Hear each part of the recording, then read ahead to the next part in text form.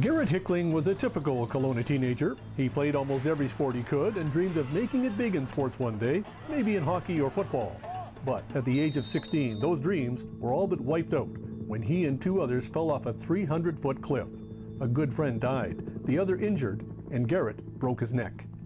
It was very tough over the years, but a lot of family support and friend support. I was very active in sports, and to not even be able to participate in any sports at first, I didn't know what I was going to do.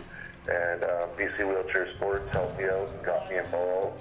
Tried me in every sport they could just to see which ones I liked.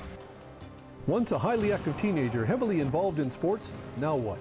Confined to a wheelchair for the rest of his life. Garett turned to sports once more. He climbed into his chair to try wheelchair rugby and never looked back.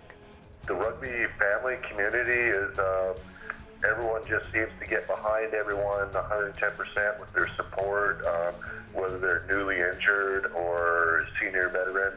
But being active in a high caliber sport too, being able to hit people is a definite bonus. Players are assigned points based on degree of disability, and teams cannot exceed 8 points. That means the pressure was always on Garett because he alone took up almost half the points allowed.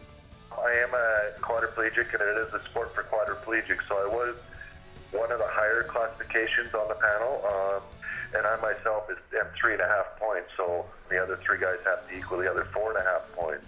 When you're a 3.5, you do have to step up and cover the position of half the team basically at times. Perform he did. 4 Paralympic game medals and 5 World Championship medals, including 2 gold. But wearing the Canadian colors is one thing. Being Canada's flag bearer at the 2012 Paralympic Games in London was something else. It's almost a dream beyond a dream, but I will hold that flag high and probably smile the whole time. It was phenomenal. I don't know, words are tough to describe it. It did take me a while to realize what is happening. 10 seconds before we wheeled into the crowd in the stadium that it actually hit me, and just the feeling and it was just astronomical. It just felt awesome. From those early dark days as a teenager adapting to a wheelchair and the realization of never walking again to a world champion and Canadian flag bearer, life took some interesting turns for Garett Hickling. And now he's passing along his experiences to others just beginning their new journey in a chair. I've noticed over the years how much it's improved their everyday life skills. More independence upon themselves, even being able to get in and out of the bathtub by themselves.